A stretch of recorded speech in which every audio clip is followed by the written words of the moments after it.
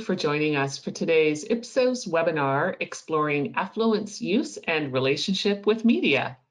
Today's presentation will be given by Tony Incalcaterra and Jesse Peratz, and you can read more about them in the bio slide in front of you. So now, without further ado, it is my pleasure to introduce today's first speaker, Tony Incalcaterra, Senior Vice President with Ipsos's Audience Measurement Team. Tony, you have the floor. Thank you, Ellen. It's great to be here. I want to thank everybody for joining us today. This is actually kind of thrilling for me because I get to co-present with a longtime colleague of mine, Jesse Peratz, who has been working on the Affluent study for 16 years now, or over 16 years. Yep. So today we're going to give you some insights on what we really consider the unique and multifaceted relationship that affluents have with media brands. To be sure, it's a very complex relationship that continues to evolve really as the media landscape morphs from this history of what I like to refer to as bordered content distribution, where publications were only printed on paper and television programming was only accessible through traditional television. Now, really, it's a tangled web of cross-platform distribution, 24/7 on-demand availability, and really a blurring of access points. Yet, despite the complexity, affluent engagement with media brands is really strong. In a nutshell, media still matters, the title of this webinar. And it's important, particularly in a world where information and misinformation abound. Content distribution really imparts a sense of credibility to what is out there. And they're responsible for both the information and the entertainment that runs through their pipes. So I'm going to turn off my webcam because we've got lots of charts to show you, and I don't want to distract from that. In any case, we've got a lot of information to share with you today, and the insights that we're going to present are really derived from two sources. The first is our ongoing Ipsos Affluent Study USA, which we've been conducting for more than 45 years now. And that's in combination with recontacts that we do on a quarterly basis to respondents of the Affluent survey, where we get some additional in-depth information from them. I continue to say we're going to cover a lot of material today, but we're going to start with an exploration of the passionate embrace that affluents have with all things media. We're going to focus next on the importance of television in affluent lives. And from there, we're going to talk a little bit about the premature obituary for publications, as we find that they're very much alive and still a very important piece of affluent lives. Jesse's going to then take us through the explosion in podcasting from a relatively small part of affluent lives to the information and entertainment source that more than 4 in 10 affluents enjoy each month. He'll continue with some insights about the new soundtrack, audio and radio play before commenting on really that complicated relationship that affluents have with social media. After that, I'll come back and discuss a bit more about what affluents really think about media platforms before tying everything up, or hopefully tying everything up in a nice bow to make sense of everything. So let's start with the passion side of things. I mean, affluents by their very nature are successful individuals. And really part of what makes them successful is that they're information seekers. They're inquisitive about the world, about life, and they have a hunger to stay on top of what's happening around them. As a result, they're truly passionate about connecting with the media brands that entertain and inform them. And when we look at it, in fact, they're spending more than 46 hours a week interacting with media brands through newspapers, magazines, radio, television, on the web. And to put it in perspective, that's more time than they're spending at work, but slightly less time than they're sleeping. So it's a huge part of their lives. Now, about half of the total media time comes from the various forms of television viewing. Live TV commands the greatest amount of time, but thanks to the proliferation of streaming service content, that now accounts for almost as much time as live television. And there are even parts of the day where streaming viewership tops live TV. We'll show you that in a moment. At 5 hours a week, social media now is a powerful force to be reckoned with, especially as you'll see in the middle of the day.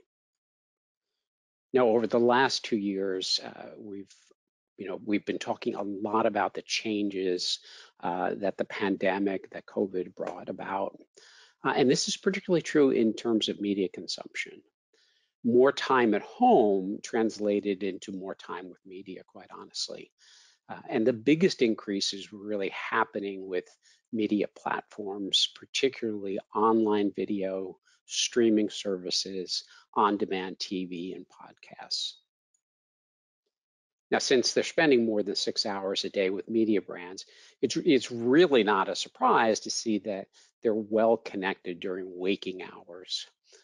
Affluents are, both during the week, the work week, and then on weekends, there's a great level of connection with media throughout the day. It's especially true in prime time, when almost all affluents are exposed to one form of media or another between the hours of 7 and 10 p.m. Now, we don't have information on concurrent usage. We don't know for sure how many people are reading while they're watching TV or posting on social media while they're listening to a podcast.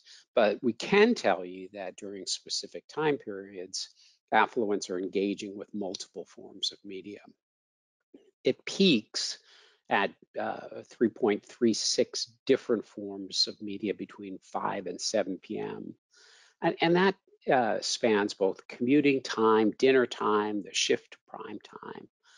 But during prime time, between 7 and 10 p.m., we start to see fewer different platforms being used, which really could result in the shift from information gathering during the day to entertainment, as people begin to sort of wind down from the day. It's really particularly true as we see more people watching streaming services and live TV during that time period. Now, during the day, there really aren't any clear winners, if you will. Affluents are consuming across the media landscape. What you're seeing now is, what I commonly or what I often call the spaghetti chart, because there's just a lot of things that are happening. We can see that live TV and streaming services are most dominant in the evening. But even there are so many other things that are happening during that time frame. As affluents continue to read, to listen, and to watch other forms of media. But one of the things that I find most interesting is how consistently affluents use social media across the day. It's really quite interesting. I mean, from 9 a.m. to 2 p.m., more affluents are engaged with social media than any other medium. And it's essentially tied with satellite radio between 2 and 5 p.m. Dinner time, they hold their own against live TV, but it's during prime time where although they maintain a fairly strong presence, it's just nothing compared to television, live TV, and streaming services. And when we look at the weekend, there's really little drop off in how affluents are consuming media. But it looks like we might be sleeping a little later than we are during the work week, so we get a later start. And quite honestly, if we look at social media again, it's the dominant player from 9 a.m. to 5 p.m. As we're reporting on the things that are happening in our lives or checking on friends and family on social media. Now, while we often see differences between men and women, the engagement with media is relatively consistent across the day. There are clear differences, no doubt, in the media brands they're connecting with. And if you'd like more information about that, please feel free to reach out to Jesse or to me, and we can help understand a little bit more about that. Now, morning time is certainly not my friend. I am not a morning person. Anyone who knows me knows that. But it doesn't really seem to be a friend to a lot of people. There's certainly a lower incidence amongst the younger generations in how they're using media. Uh, Prime time is sort of the great equalizer. Pretty much everyone is consuming. And by the time we get to late night, it's really the younger generations that are consuming more than their older counterparts. So there are some differences in the connectivity during the course of the day. Now, as I mentioned earlier, about half of the time affluent spend with media comes from the various types of television viewing. From Monday to Friday, live TV and streaming services really dominate the evening hours. But it's really important to note that watching online video holds court earlier in the day and really even manages to increase during prime time when, quite honestly, the streaming services perform best.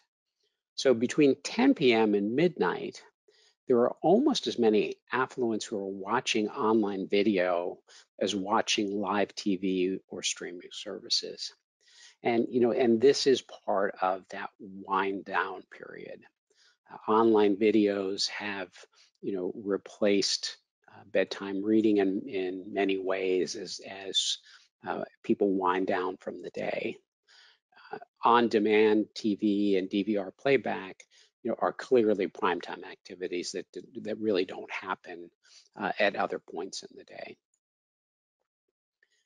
Now, while the relative positions hold on the weekends, we do see that the levels of engagement tend to drop slightly compared to the Monday to Friday levels.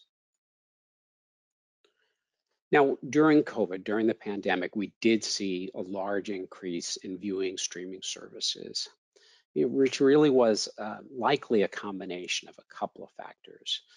The fact that there were production halts and delays for many live TV programs, coupled, really with the dearth of live sports.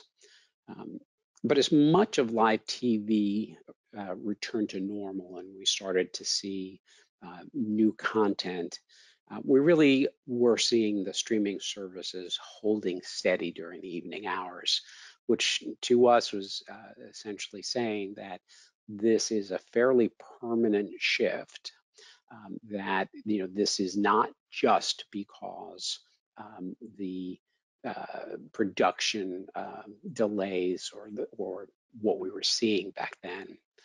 But really, it's the result of more people returning to their normal habits, and their habits have changed slightly. When we look at the fact that more people are returning to commuting and returning to an office environment, we do see a drop off in streaming service usage late at night and during the day.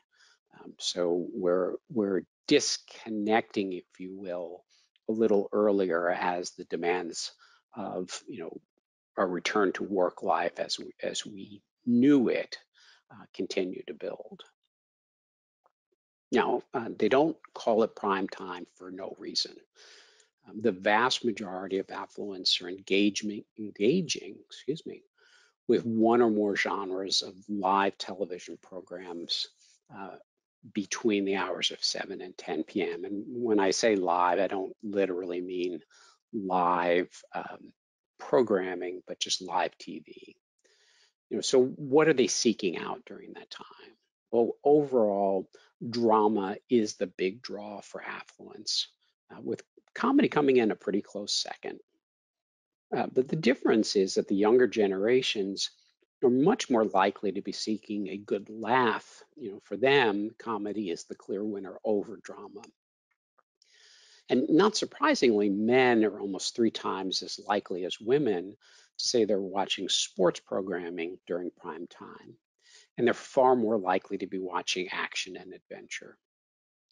On the other hand, women favor reality TV much more so than men, as well as family-friendly cooking and food programs. Now, one of the things I like to relay is that, upon hearing that this major American newspaper printed his obituary, Mark Twain quipped that the, quote, reports of my death are greatly exaggerated, end quote. And I think this is really applicable to the publication industry where, we've just heard rumors of the death of print, and it's just circulated for many years. But the reality is that many publication brands have reinvented themselves and evolved far beyond being just a medium that's printed on paper. So even during the pandemic, many of the typical points of contacts that were closed to publications like doctor's office, doctor's waiting rooms, salons, other public places, those were temporarily unavailable to them. But these publication brands found other ways to disseminate their content to really what amounted to loyal readers. So we know that overall readership of printed on paper publications declined during COVID. What we did see, however, was that the pattern of readership throughout the day remained fairly consistent, that there is a peak on both the beginning of the day and then prime time for printed publications. But we should also point out that even though TV is king during prime time, we still see a fairly healthy level of publication reading occurring during that time. And we're going to talk a little bit more about concurrent usage and just what is happening later on in the presentation. Now, as I mentioned, loyal readers found alternatives in order to stay engaged with their favorite publication brands during the pandemic. As things got worse, printed on paper, readership declined. But what we did see was a substantial increase in affluents who were reading the digital issues of publications. So when they couldn't engage in the more traditional way, they found other ways to get the same type of connection with these brands. And in the increasing world of social media, we find that almost 4 in 10 affluents follow their favorite publication brand through posts on Facebook, Instagram, Twitter, and other platforms. So in a nutshell, publishers have really found new life for their brands, and affluents are following them. In addition to all of those things and seeking out the digital issues or the social media posts, affluents really have found new ways to engage with those favorite publication brands. So what we found is in the past month, 1 in 5 affluents have listened to a podcast that was specifically created by a publication brand. And that's really helping those brands to extend beyond printed issues. It's quickly becoming a major point of content consumption for affluents. So my colleague Jesse is now going to take you through some of our findings on the subject of podcasting. Thanks, Tony. If you want to go to the next slide. So when we're looking at podcasting, this is for tracking from our affluent survey from the past 5 years. And you can see that the data has it was growing from 2016 through 2019, but it really started to take off a little bit more in 2020 and 2021 during the pandemic. And the pandemic really accelerated it, and you can see from this data that there's been a slightly more male skew to it. Next slide.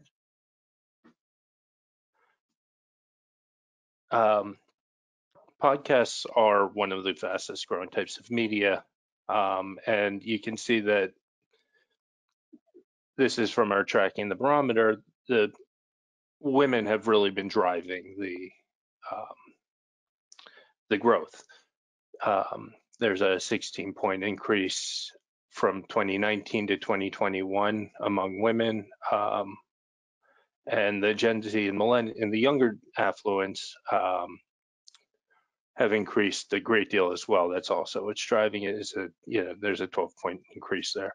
What we don't want to overlook, though, is that the Gen X and Boomers have also grown a great deal. Affluent Boomers have grown almost 50% in the podcast in listening. So they're not the drivers of it, but they're a significant amount of the audience, and they are, they shouldn't be overlooked in that.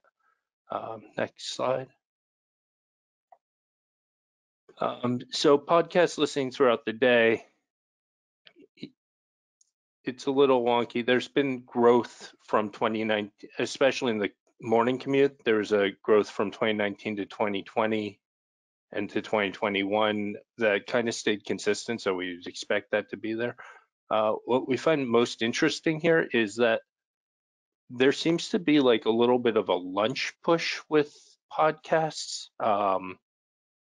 We don't really have any reason any way to explain what's happening with that, other than it's generally a medium that you have to focus on when listening to it. So it's something that you may want to do while eating your lunch or something.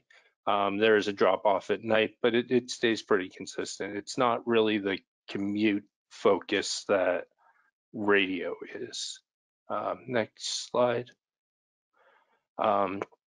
So podcast listeners are extremely loyal, with 2/3 listening to almost every episode or most episodes. Only about a quarter listen to kind of episodes here or there. This is kind of a part of what the medium is, where a lot of podcasts are timely, and you have to listen to them kind of often. If you can move on to the next slide. And when you listen, and when people are listening to them, they listen to them all the way through. 91% listen to most or all of an episode when they listen to it. There's some people who skip the end credits, and but nobody's listening to bits and pieces of it in ways. They're really listening to the full podcast to the extent that there's information being given to them. Next. Again, these are timely things, so people listen to them when they come out. We have about 75% of podcasts are listened to within the first week of being released. And then there's some slight difference between men and women. Women are less likely to be listening to them within the first week, but we'll get into why in a second. And you can see, sorry, can you go back? And also with the generations, you can see that the older generations are less likely to be listening to the timelier podcasts, but they're still mostly listening to them within a week of their release. Now you can go to the next slide. Why are people listening to the podcasts? Well, there's three things that people really are going for. They're looking for entertainment, they're looking for knowledge, and they're looking to stay informed. It's not really a relaxing activity. It's not something that you're doing as a main focus of what you're doing. So it's really just you want to know what's happening in the world, or you're looking for an escape with the entertainment. If you can go to the next slide.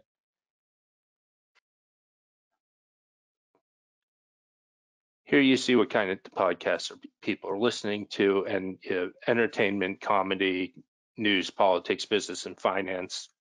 The entertainment could be more time focused with some of the maybe more cultural podcasts and things where people are kind of recapping shows or that you've watched, or recap or talking about celebrity gossip. And comedy is obviously escapism for people, but news, podcast, politics, and business and finance are going to be things that you have to listen to, when they come out. Otherwise, you've lost the thread on them. Women are more likely to listen to the entertainment podcasts than men. Men listen to sports podcasts, which doesn't come up for women in their top podcasts. One thing that we found interesting when looking at this was we did ask about like parenting podcasts, and while parents did listen to them more than non-parents, they were still like the 7th or 8th ranked for the parents, because they're not listening to those as much as they want to listen to things to not think about their kids. Next slide. So we asked people what podcasts they listen to. We got a lot of responses.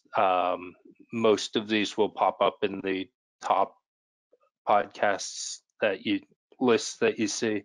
The Daily, Joe Rogan Experience, Planet Money, This American Life, all hugely popular podcasts. There's also some Conan O'Brien and some sports podcasts mixed in there, but it really runs the gamut, and it's what people are interested in that they're listening to. When we look at when we ask them what apps they use, obviously people using Apple devices are going to use Apple Podcasts, and then for the people who aren't on Apple devices, you're getting Spotify and Google as the main apps they're listening on. If you want to go to the next slide, Tony. As I said, podcast is something that people do while doing something else. So, a lot of people are doing it while commuting, which is expected, but not the main thing that they're doing when they're listening to the podcast. Household chores, it's kind of something to do while you're doing something else while they're working. Where we saw the biggest differences in gender were the men listen to podcasts while they're working out and running, and women listen to podcasts when they're getting ready to go out and do stuff more than men do.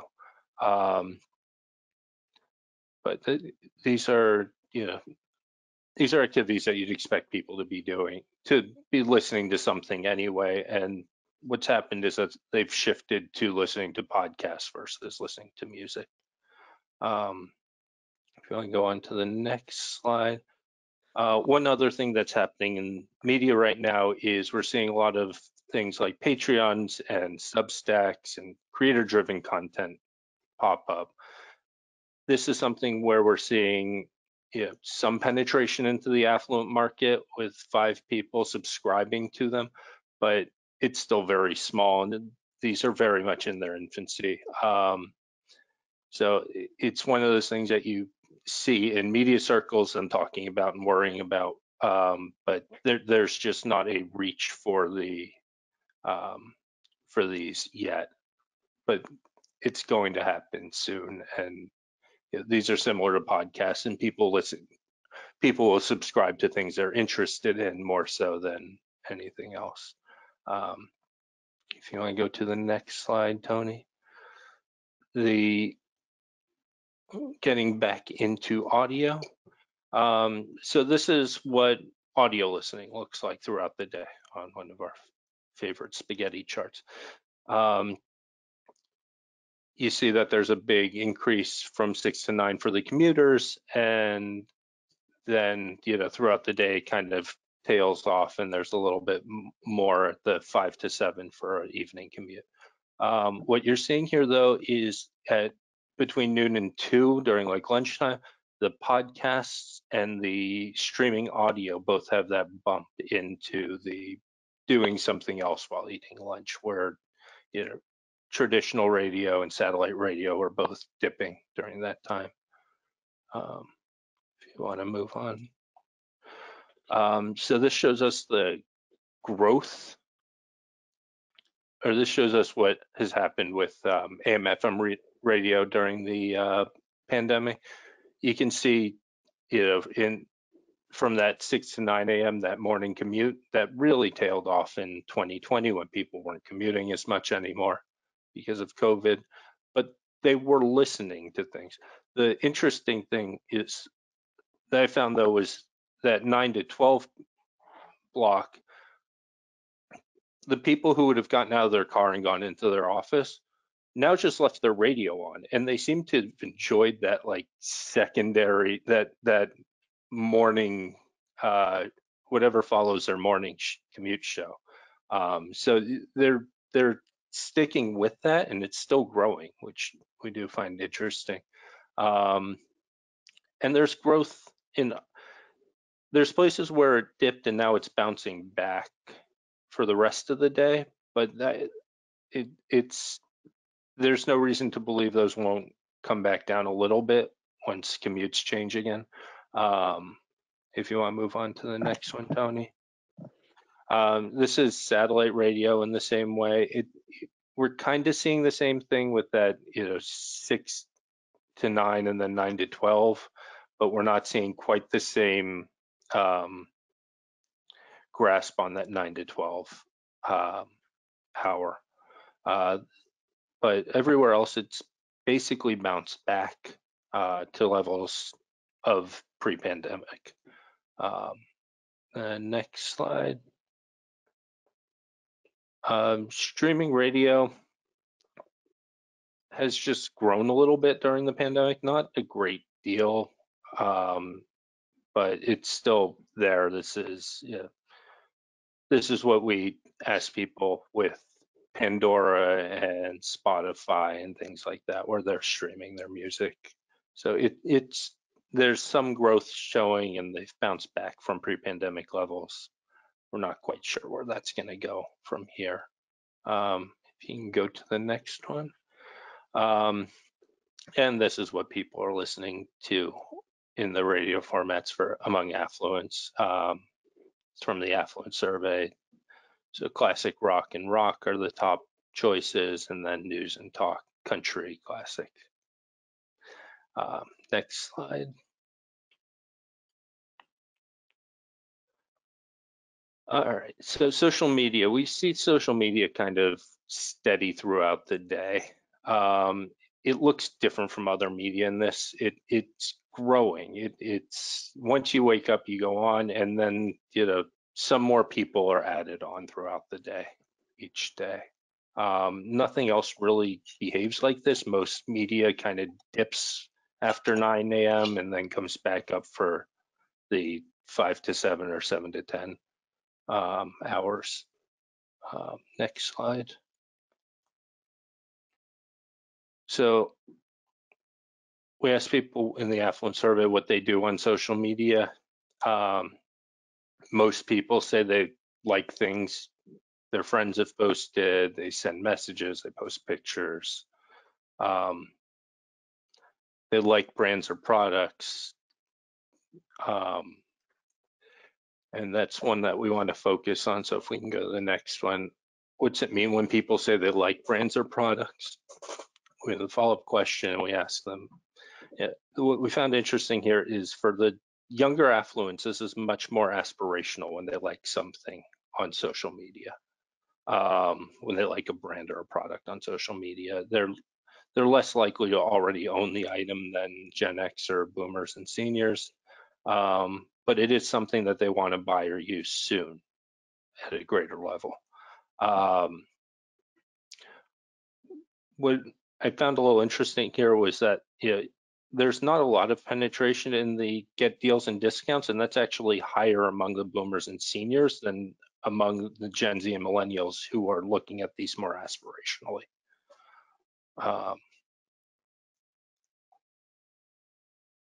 Next slide. And with social media, it's really an important part of Gen Z and millennials' lives. They've grown up with it. I know that as a geriatric millennial, I've had social media since basically I graduated from college, but that means everybody else that's younger than me has had it since they've been in college or have been in high school or younger. Yeah, you see big divides in the Gen Z, millennials, and the boomers and seniors, especially in the things like I would be lost without social media, and my online identity is an important part of who I am. It's just not important to boomers and seniors because it's never been important to boomers and seniors because they never had it until they were already established in their lives. What we do find really interesting is that the things where the boomers and seniors really creep up on the Gen Z, millennials, and Gen Xers are the I have unfriended or blocked people on social media because of their posts, and the who we like to call lurkers of I check social media to see what others are up to, but I don't post much myself. These aren't really surprising. We are a little bit surprised to see that people are unfriending and blocking people as much as they say they are, but it's with the political environment, that's not all that surprising. Yeah, Gen Z and millennials really use this as their way to interact with their friends. Yeah, that's that last bar chart with I'm always checking on my family and friends through Facebook and other social networking websites in a way that the Gen X and similar to Gen X, but the boomers and seniors aren't. And this is partially because the Gen Xers are also having kids during the time that social media was coming of age, and they're used to it, and that's how they share their kids' pictures. That's how they interact with other parents as well.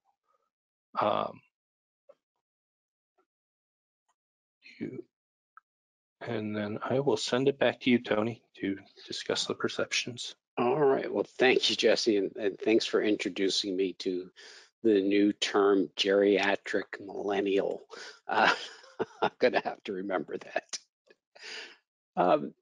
So anyway, we've given you a lot of information about usage, and what we wanted to focus on in the next few minutes is affluent feelings about media, how, what they mean to them. And we've seen lots of anecdotal evidence that talks about the erosion and trust of media brands, and that's really particularly important in this environment of hypersensitivity, whether it's politics or security breaches of user information, information scandals, those kinds of things. So to really get a better understanding of this, we asked respondents to rate media types on 3 factors: on trustworthiness, superficiality, and influence.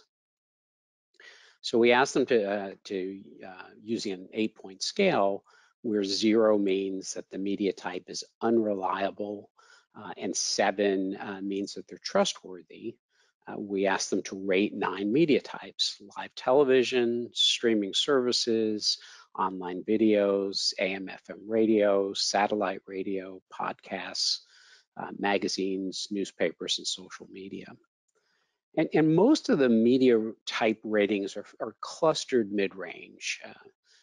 In this instance, in terms of trustworthiness, what we're seeing is that streaming services and newspapers are really in a statistical tie for being most or highest rated as far as trustworthiness. Social media and online video are considered to be the least reliable of the group. But we should note that some advertising on all of these media platforms could be impacted by these positive or negative perceptions that affluents have about the reliability or trustworthy nature of the platforms. When we look at superficiality, we find that newspapers, not surprisingly, rise to the top of in-depth coverage. This is what newspapers are known for.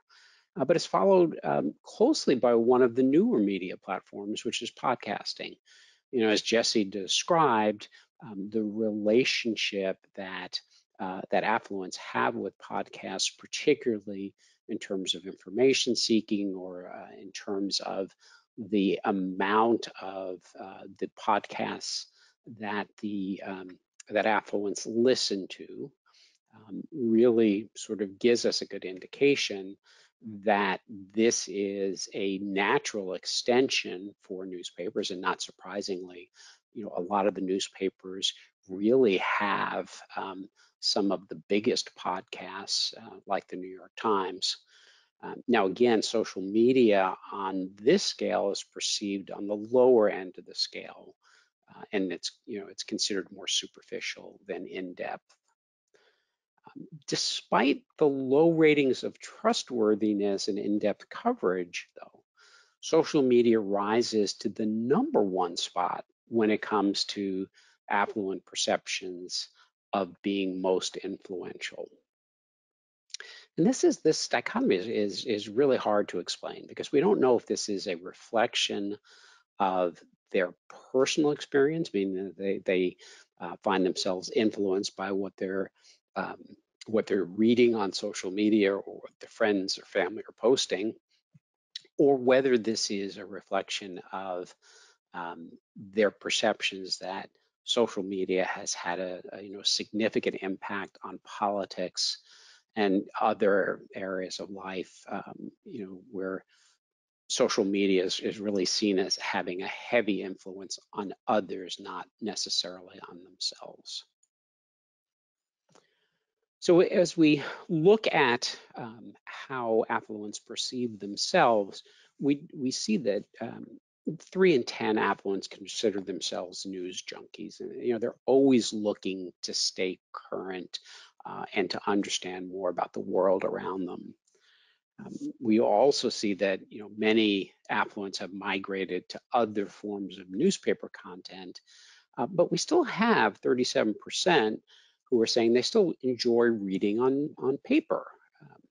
And not surprisingly, when we look at those results in more detail, the older generations are more than twice as likely to say it, that they enjoy reading it on paper as the younger generations.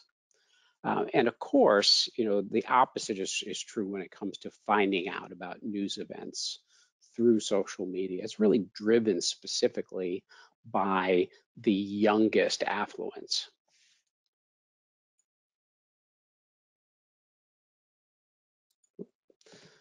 Okay, so we've talked about the importance of the dominance of television, but really there's some warning signs out there for the medium. There seems to be, a lack of satisfaction, a lack of what we used to call appointment television. So when we talk to affluents, 4 in 10 of them are saying that they regularly flip through the TV channels at night, signaling really a wanderlust, if you will, trying to find something that they want to watch. More than 1 in 3 say that they can't find anything to watch, so they settle for something rather than find something that fits their needs or desires. And particularly worrisome for TV is the fact that more than half of all affluents say that they have the TV on in the background, but that their attention is focused on other things.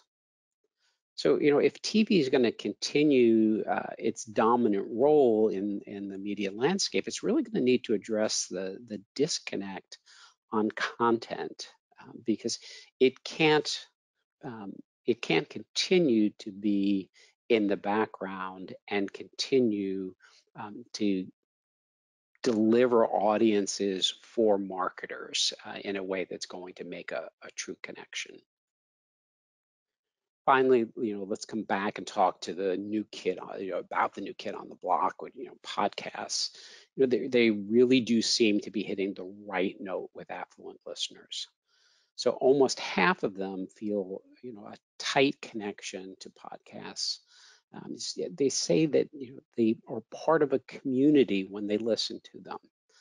So it's the sense of belonging that pulls people together in these podcast communities, and that was really true, particularly true during the pandemic, when we saw that affluents were feeling a loss of personal connections. They were feeling an alienation in many ways, and this was a way for them to engage beyond the personal face-to-face side of things. So podcasts go, beyond simple entertainment. We see the overwhelming majority of affluent podcast listeners saying that they appreciate podcasts for the fact that they make them think, think about the world around them, think about themselves. Of course, that's not to say that entertainment isn't a strong factor. It is. It can do both. A slight majority of listeners say that they want to escape from reality. Again, I don't see these two things in conflict. I think you can think and you can escape at the same time. But the point really being that podcasts are pulling affluents in and engaging them to a great degree. So, as we often do in these webinars, we've got so much information that we want to share with you guys. And we've covered a lot of ground today. But before we end, let me just recount some of what I think are the most important elements and key takeaways for everyone. So the first really is that television is still the dominant media force, through its many forms, live TV, streaming, on demand, etc. It's the device, really, and I emphasize the word device, through which affluents are staying informed and entertained. But there's some warning signs for television that need to be addressed, especially when it comes to advertising supported television. We have streaming services, most of which are advertising free, but some of which are ad supported. They're gaining traction. There's lots more of them. And it's making it more difficult for marketers to capture the attention of their target prospects because it is disseminated across so many different places, disaggregated. In an area here where programming content is really critical, as we just mentioned, we're seeing a disconnect in interest, which needs to be addressed. Otherwise, we're going to continue to see television, while it's still playing an important part of affluent media, if it is not engaging to the degree that it used to, it will suffer, quite honestly. Now, new media options, the second thing we really want to point out, they're extending the opportunity for really traditional media to distribute their content in lots of different ways. We're truly in this era where what I used to refer to as the borders of media, the fact that all media brands are now cross-platform. They've got multiple ways to connect and communicate with their loyal followers. And that's providing lots of opportunity for marketers because it's a way for people to connect with prospects in meaningful ways that go beyond just a single approach. So a marketer can connect with a brand loyalist through entertainment, through paper, through social media, on and on. It allows them to really touch that person or that prospect in many different ways. And that allows them to get different messages across it in different approaches. Now, lastly, we really need to continue to watch how the younger generations are moving on to the next thing. Without a doubt, we see peer-to-peer social media playing a significant force in young lives. In some ways, it's all-consuming. These youngsters see this as a source that keeps them informed, entertained, in touch with their friends. Traditional media, I think, are going to continue to play an important part in the lives of affluents, certainly for the near term, and hopefully for a lot longer. But quite honestly, unless there's a change in how young affluents approach media as they get older, the media future is going to solidly be in the realm of social media. So in any case, I hope that you've learned a lot from today's webinar. I think we've got time for a couple of questions. But if we can't get to your questions, please feel free to reach out to us if you'd like some additional information. So I do see that we have a question. Jesse, maybe you can take this. You mentioned that TV is still king, but that social media is strong amongst the younger generations. Are the younger generations ignoring television altogether? The short answer to that is no. They're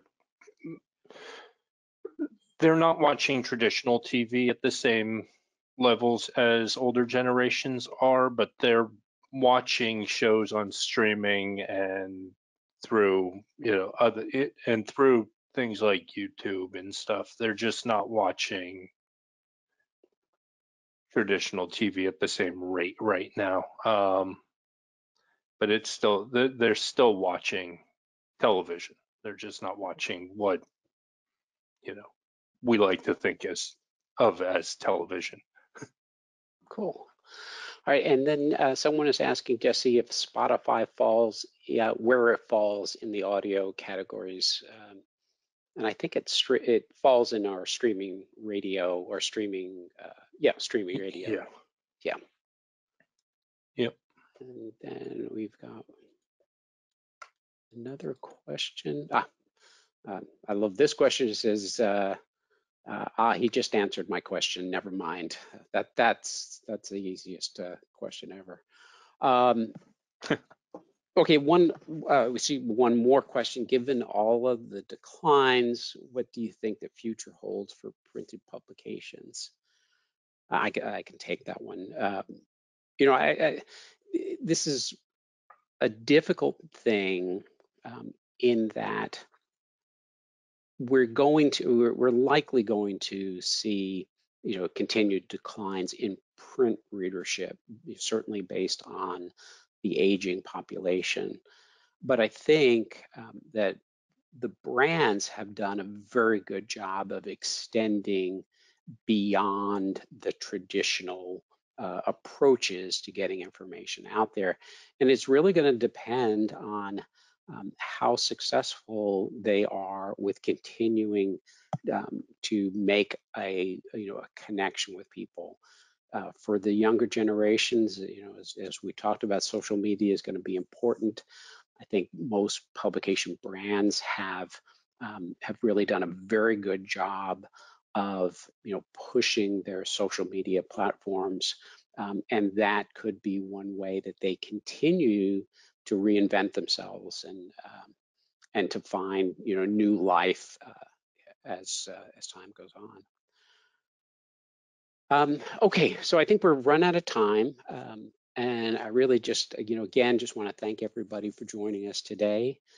Have a great rest of your day, and please reach out to us if you'd like some additional information.